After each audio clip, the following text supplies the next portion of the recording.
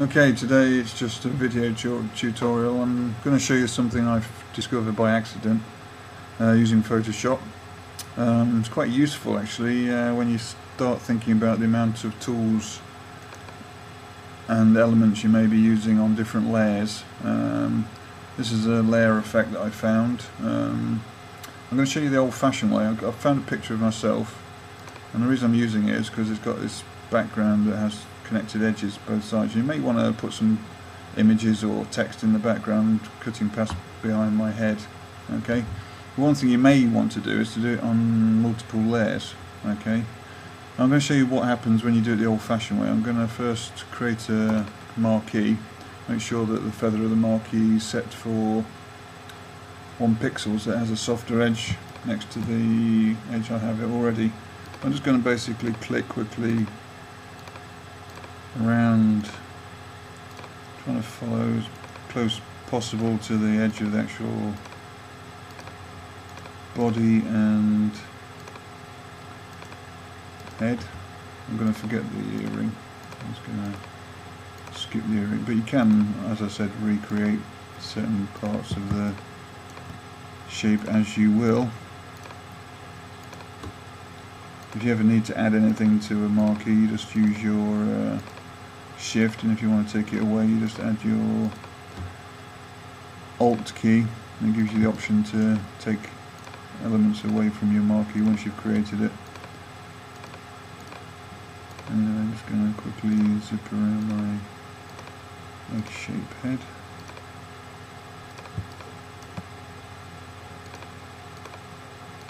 If you want to know how I can quickly move around the picture and it doesn't show you on this video by showing you the key that I'm using, I'm just pressing down the space bar when I get to the edge of the picture, and it allows me to drag the image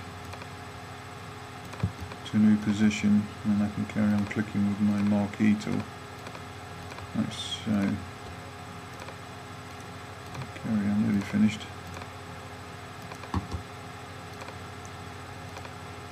You may have a JPEG and you want to add something in the background of an image, and leave the actual JPEG quality without having a torn edge around the actual thing you're trying to cut out.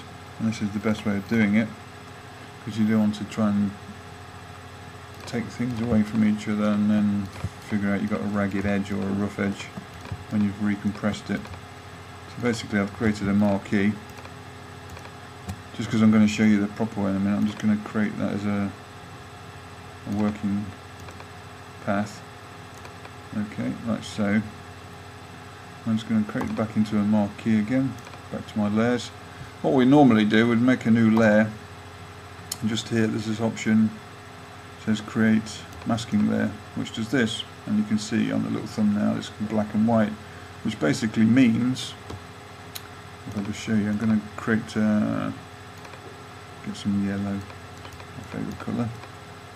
Okay, I'm going to enlarge my brush. If I just paint,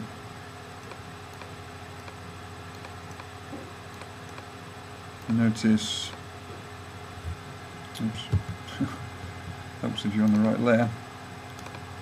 So I'm going to go back to there. You have to make sure you click on this section here. What I'm going to do is just paint, make sure I've got some white and yellow as well. Don't pink. Okay. You notice it goes behind my my head. Okay. Obviously my head's masked. Okay. One thing you'll notice though is if you want to start moving this around, it moves the mask around as well. Yeah.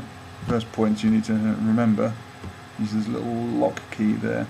So you just click off that, and that allows you to then move your element without moving your mask. Okay.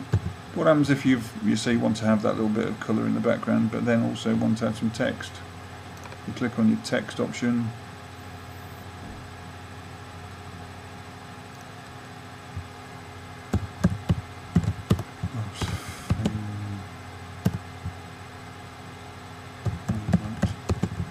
Just making something silly.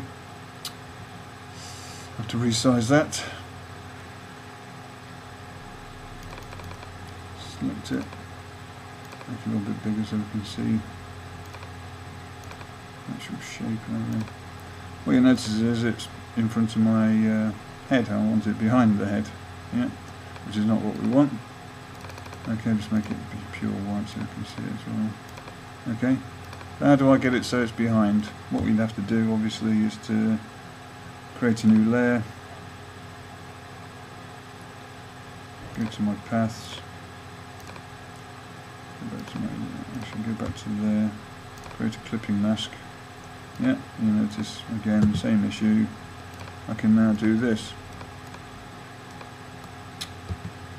Making sure I select my letters, I can move that around my head so I can have it wherever I want to, so you can have it sitting behind there if you want to. Okay.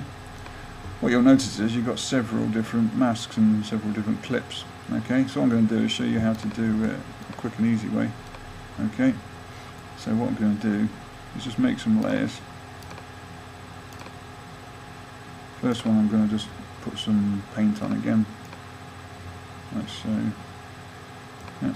Next one I'm going to put some text on it like I did before. Make sure it's white as I did before.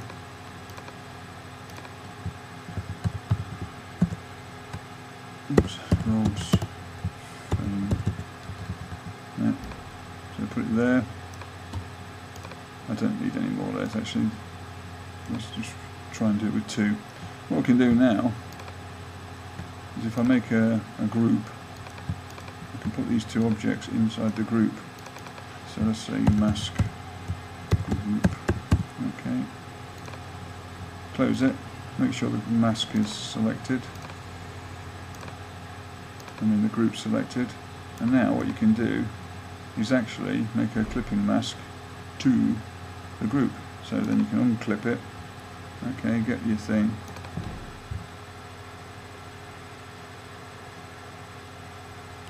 And now, oops, make sure you select your actual group and not your mask.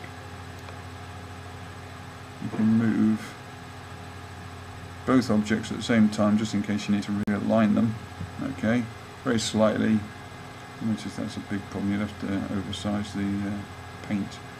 But basically, you can do both at the same time, but also you can do one at a time. So you have to readjust that slightly like that. And then you can put that over there like that, and you can add extra elements as well.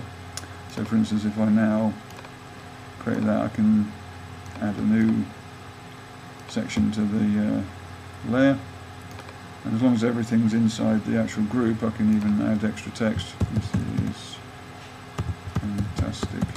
Like so. Yeah, and that allows me to move this around. And it's all done with the same mask, which is the masking group. Okay, like so. Alright. That's one way of solving a problem, having to remake multiple masks at the same time. Okay, simple and easy.